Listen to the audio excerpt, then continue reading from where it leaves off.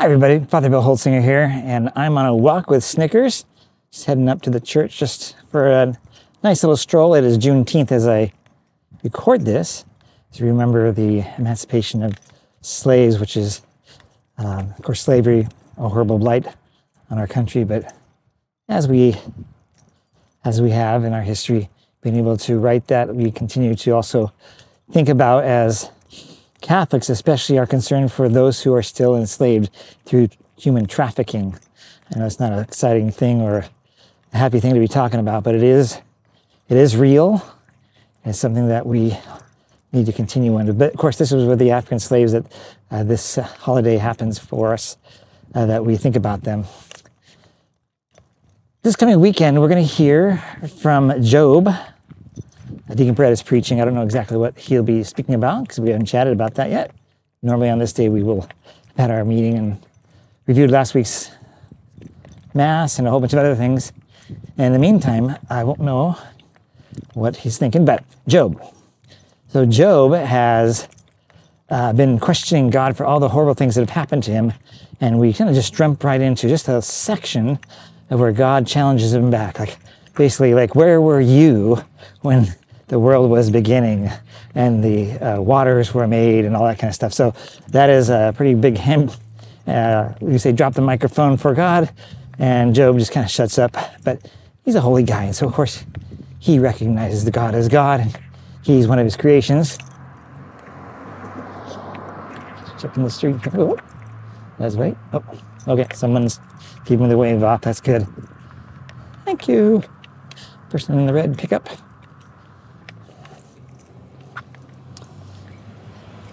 So this connects this idea, like, because he says, basically, who's bigger than the storms? Who started everything? There's a whole list of things that go on. We just can hear a snippet of it, but it connects with the waters and the oceans and storms in the gospel. So Job, the first reading, and then the gospel, which we hear about Jesus in the boat, basically falling asleep in the middle of a storm, and they wonder, do you not care? And of course, what does he do? He silences and calms the storm. Pretty awesome. Lots of storms in our lives, whether it be personal, whether it be interpersonal, political, maybe there's other things going on at work, maybe in family, all kinds of stuff that could be storms in our lives. But it's funny because, or not funny, but it's interesting that amidst the people that we know, short of our spouses or your spouses or your family members, many of our friends, we know them, but we don't know a lot about them. Snickers sees a squirrel. We don't know a lot about them. And so I'm thinking, here is something that I want to encourage you to consider. Everybody's got something going on. Everybody is bearing a burden, and everybody has some kind of storm somewhere. And without opening a can of worms, where it's none of our business, as Christians, heading up to the church now, as Christians, and especially if we have friends who are Christians, it's totally appropriate and a wonderful form of evangelization to ask them point blank, what can I pray for you? What is it that's going on that I can pray for? And of course, they have free will to say nothing or I'm okay. I've heard that before. And we honor that. But they may tell you about something that's going on that they truly struggle with, and they would like your help, God's help through you, because so many things are happening to us that are beyond our control, and that would be quite the blessing. And instead of saying, okay, I'll pray for you about that, instead, ask, can I pray with you right now? And see what they say. I've had very few people say, Oh no, that's okay. Most of the time, because yes, you might say, well, because you're a priest. Yes, that's true, but that doesn't mean that always that's the case. I've had lots of people try this, and it's amazing, wonderful, and eye-opening, and it develops a closer relationship with that person, and our faith grows. Both of you, or myself, the person I'm praying with, or if you're praying with somebody else, we grow closer. And God does intervene.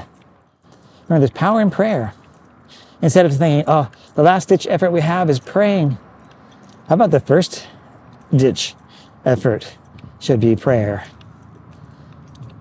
Right?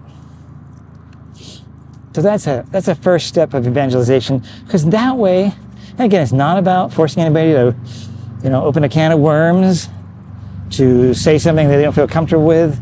They have free will to, to push you off if they want. That's okay.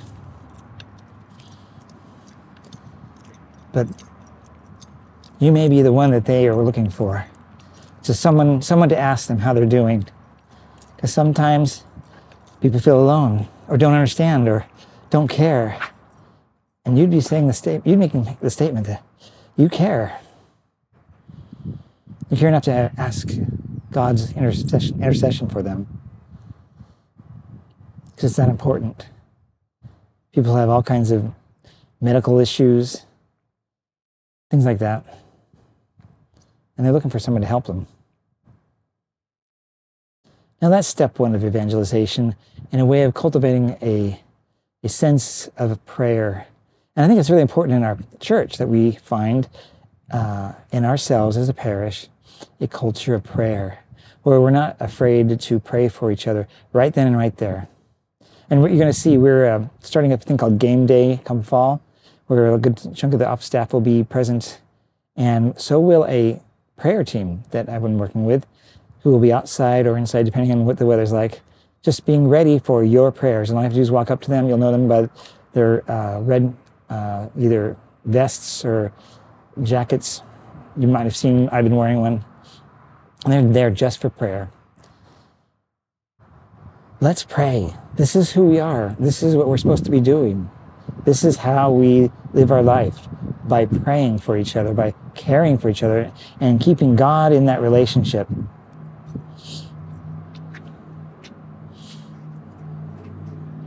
Here's the second idea. As you get to know people, you may know a lot about them. But there's one thing that's really important, more than what they do for work, what their hobbies are. It's their faith walk. And maybe you would try this and say, we've known each other for a long time. I'm curious, I love my faith, you do too. Would you mind sharing your faith walk with me? Tell me about your faith. What was going on when you were growing up, and see where they go. Might be surprised. Maybe they're struggling. But maybe you'll be inspired because you had no idea how deep their faith was and how amazing God has worked in their lives. They may share some miracles, or just all kinds of things that could happen. Pray and ask.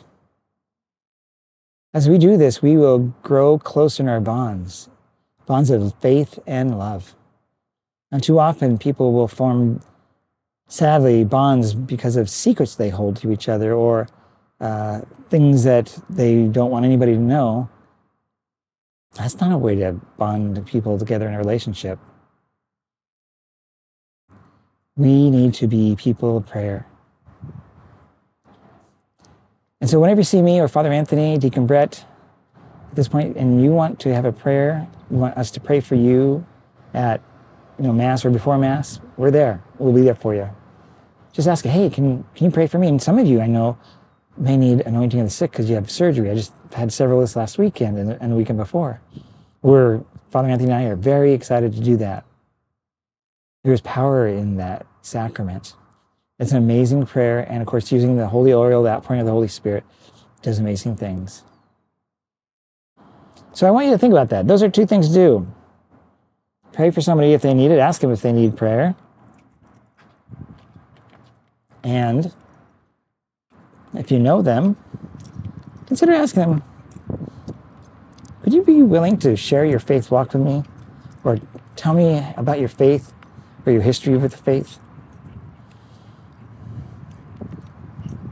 I would start with people you know and people that are from our parish and see where that goes. Now, as I'm walking and going home here now, the wind is hitting me. I apologize if the wind is hitting the microphone right now, especially. Nothing much I can do about it. I will see you this weekend. Deacon Brett, again, as I mentioned, is offering the homily. And we will have a special guest at the 11:15 Mass. Who? That'll be Father James Ladd. This will be his first Mass, and he wanted to share that with us. That is wonderful. Later, of course, this Saturday, if you're watching this on Friday, that would be tomorrow, will be the ordination of both James Ladd and Justin Echeverria. Father Justin, and it'll be the following Thursday, next week, we'll be offering our morning Mass, the 8:15 Mass. And of course, we'll have receptions after both of these. So the 11:15 Mass with Father James Ladd and Father Justin Echeverria, the 8:15 a.m. Thursday morning daily Mass. I'll see you then. God bless you. Bye-bye. Okay, Snickers, let's go. Good boy. Way to go.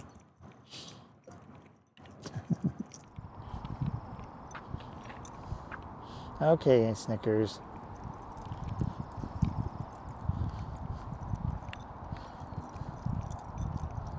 Let's go this way, bud. Come on.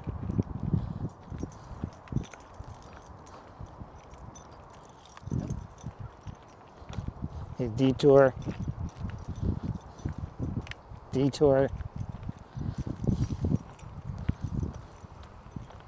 Detour. Good golly.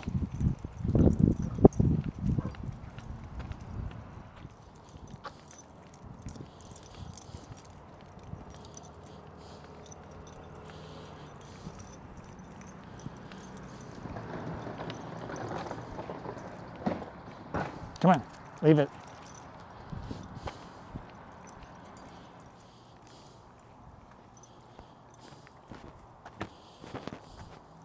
Come on, let's go. Come on.